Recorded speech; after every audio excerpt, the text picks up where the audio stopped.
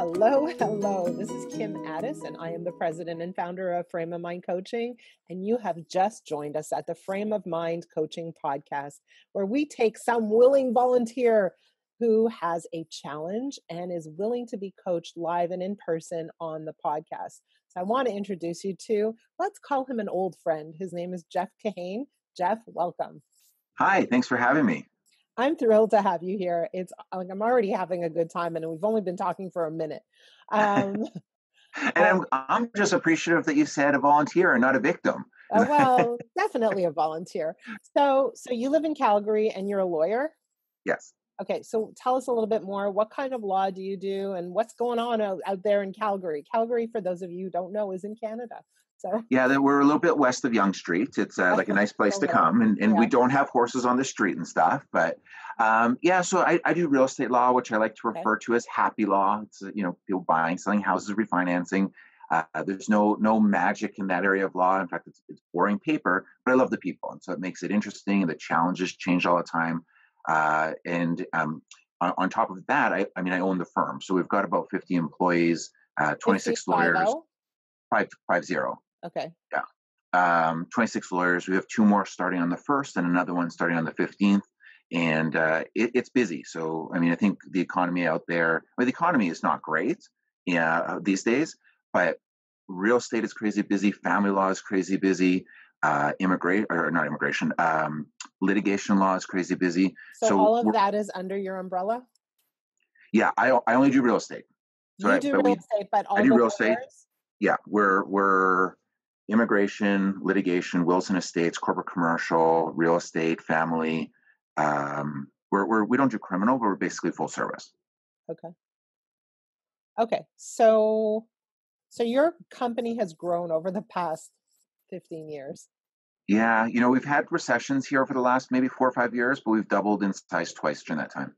Okay. And what is your role in the company? You said, I own the firm. Do you have a partner or partners, or is it just you? It's just me. Okay. And what is your role at this point? Well, I know everyone always tells me you're supposed to work on the business, not in the business, like that little cliche thing. But I love working in the business.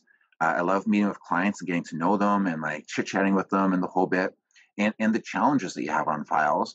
And I also love the business of law. So ultimately, I end up doing both. I don't like day-to-day like HR management stuff, but I have a good office manager who deals with that. I love learning SEO, search engine optimizing, and through that, we end up with between 25 and 3,500 referrals a month off our website. So That's all organic, like not paid. So that's been really good, obviously, for the firm and our growth. Through COVID, I got excited because I thought, how do I keep our staff busy in Calgary in case there's like a big crash in work? I thought, let's open an office in Edmonton. So I got to redo all the stuff I did on growing through online organic searches in a new city. So it's been a fun adventure to start again with that.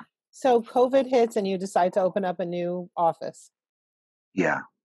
Interesting. So that's a diametrically opposed action or reaction than most people have, which is to hunker down, scale back, maybe let some people go even. Instead, you're expanding. We're one of the few firms. A lot of firms either let go, like my closest competitor let go 75% of his staff. And we almost recruited a couple of them, decided we're not going to recruit more people at this point. But in other firms, like the big downtown firms, were like salary cuts, letting go of people and the whole bit. And my view has always been this. My daughter's played competitive volleyball for years with the Dinos organization, like the associated with the university here. And sometimes they'd have a bad ref, one in particular. And the girls would be like, oh, it's not fair. He always calls us on penalties and not the other side. And it was very true.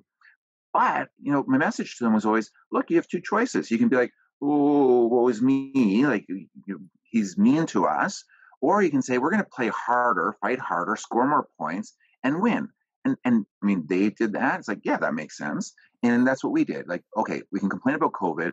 We can complain about the government. We can complain about the taxes that we're sure going to see sometime. But it doesn't do us any good to complain. So, yeah, get aggressive, grab it by the horns and do what you need to make things work. So what is your challenge? It sounds like you're, scoring on all fronts. Do you even have a challenge? Well, there's always challenges. The challenges is balancing all of that. Like growth is a hard thing to balance. When I first started really expanding the business, I brought in some management consultants and saying like, should I be buying a building? Should I be doing this? Like, I have no clue. I never ran a business before, and law school certainly they don't teach you about that. Right. And what they said to me made a lot of sense because it's how I live my life, and also made me like say no. They said 98% of the CEOs of Fortune 500 companies also make decisions from your gut. And it's like, great, my gut's been working and you guys don't have my gut, so that's not going to work. But it's still a challenge because, in a market that has potential uncertainty. So we know now that things are crazy busy for us through the COVID. But there's going to be, the mortgage deferrals are going to stop happening. The government eventually will stop handing out hundreds of billions of dollars to everyone for sitting around. And, at that point, what do things look like? And so it's that balancing of running everything, keeping everybody's heads, not scared and just like working and everything's okay. And knowing like, do we expand, but not too much? Do we, you don't want to increase your overhead to the point where if things slow down, you're screwed. But you also don't want to not increase your overhead. Family law, we're sending out 10, 12, 13 files a day to other firms. We've hired 2 more, but how do you manage that? Because you don't know when the tap's going to turn off. So that's like a big challenge right now for us. I mean, it's a good challenge. Okay. And I don't mean to whine to people who don't have work, but it's like, you can lose everything by increasing your overhead. Okay. So let me tell you something that I've learned over the years as a result of working with people just like you, highly driven leaders and typically entrepreneurs who are growing very, very successful businesses. I have to stop you. Yes. I don't consider myself highly driven, like not even a little bit. Okay. So you're not highly driven. You're just this guy who lazes around and has barbecues in his backyard. Well, that part is true also, but I've never been, and this is how I differentiate in my head. I've never been externally motivated. I don't care about marks. I've never done anything for the dollars. When my office manager said, like, how big do you want to be? But hold on, who says motivation needs to be for the marks or for the dollars? It shouldn't be. I guess. Okay, that doesn't mean you're not motivated, and that doesn't mean you're not driven. If you're telling me the story of your daughter, and your answer to your daughter is play harder and then win, that is a driven mindset. Sorry, you're driven. I think that's a motivated mindset. It's still a driven. Like I'm motivated by having fun every day, and I love having fun every day, and that's what motivates me. But I'm not driven. I just don't like. For me, it doesn't resonate with me. So let me ask you a question, and we don't have to get hung up on the word driven. But why did you decide to grow over all these years? Like, what was the purpose? Why didn't you just, if you like serving your clients, why didn't you just serve your clients and talk to all the clients that you could because you enjoy that piece? Because I also enjoy the marketing piece. Like I love the creativity. I love the inventiveness. I love the socialization that goes with it. And if I don't have inventory to sell, then there's no point to marketing. Okay. But at the same time, and again, I might be wrong, but what I'm also hearing is when I'm working on SEO and I'm getting 3,500 leads a month, that's kind of cool.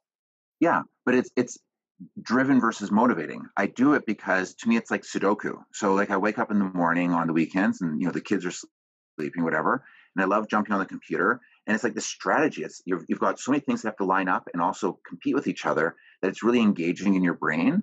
And so it's motivating. I'm motivated to do it, but I'm not driven to do it. And I know it's a distinction, but I think it's an important one. Okay. And it's not important for the purposes of this conversation, but I would still say that you have a drive to figure things out. I'm motivated to have fun every day. Okay, fine. Really we agree to disagree. It doesn't really matter. But what I want to share with you is my experience with leaders and how they address the challenge you have, which is what's the right rate of growth? What's the right rate of risk? That's really your question, right? Like, how do I make the right decisions? Up until now, I've made gut-based decisions and they worked out for you. No reason why that has to change. But let me give you a little bit more of a tactical approach to your question. So Thank you. here's what leaders, driven or not, doesn't matter. Uh, here's what leaders who are achievers do. What they do is they say, here's a decision in front of me. And let's say it's, buy another building, or let's say hire another 10 people. So they look at that decision and they look at the upside. What's the upside of this decision? And then what they do is they look at the downside and they say, what would I do if this decision blew up on me? What would I do if this decision was an absolute royal failure? How would I react? How would I rebound? What would my strategy be? And so they play that out fully. So it's not that these leaders discount failure. It's not that these leaders are strictly optimists. That's not the case. What they do is they assess the risk by imagining failure and imagining a recovery to that failure.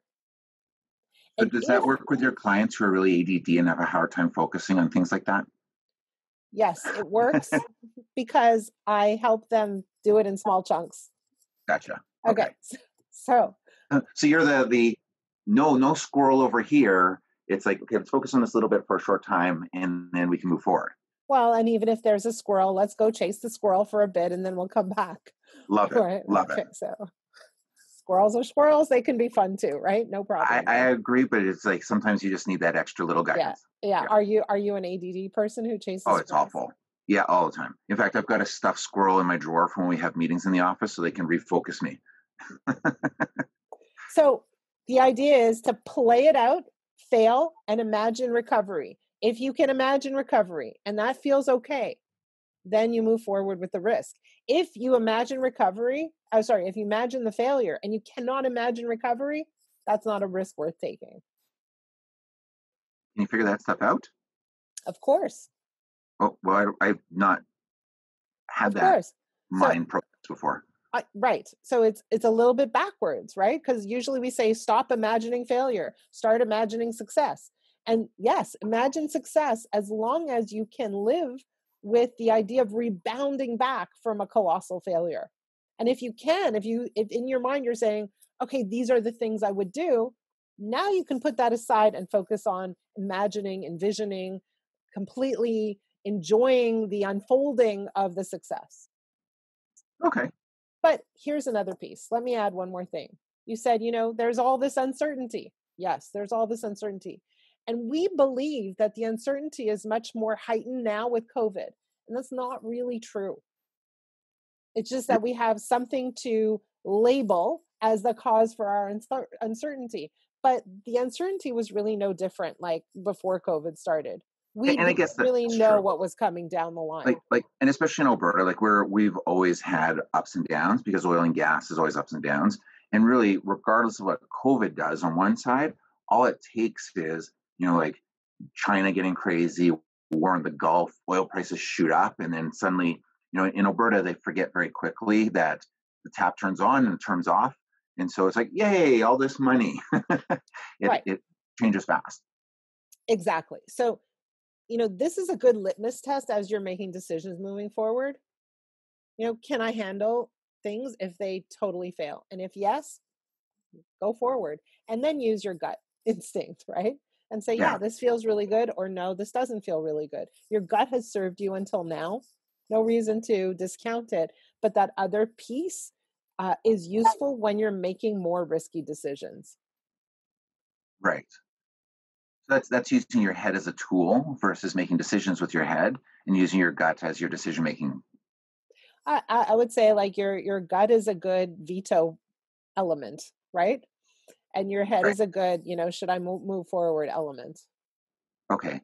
Yeah. If something feels bad in your gut, don't move forward. Don't push through anyway. Right. No, that makes a lot of sense and consistent with how I usually think about things. Yeah. Amazing. Jeff, I want to say thank you for coming on this podcast. It was fun to see you again after all these years. So long. Yeah, so long. And We'll have to get you out for a backyard barbecue. Oh, I'm in for sure. You're not vegan. This is no No, offense to I'm not vegans, vegan. but it's just I'm a foreign definitely concept. not vegan. Please share with the audience your backyard barbecue story because I think it's worth hearing.